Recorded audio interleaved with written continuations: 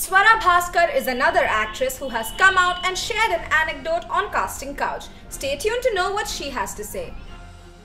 The Me Too campaign has spread out all over the world, with women and men coming forth and sharing their harassment stories.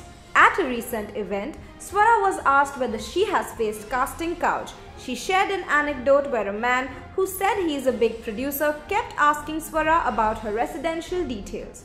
Swara recalled, "When I got out, this guy actually tried to kiss my ear and said, 'I love you, baby.' And I kind of took a step back and he got a mouthful of my hair.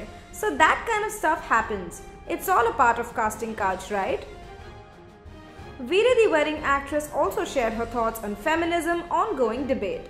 She said, "Feminism is about the thought that there should be equality amongst the genders, and equality not just of representation but equality of opportunity and equality of accountability, which is something that not just women but a lot of communities in India have not had, whether it is caste, whether it is women.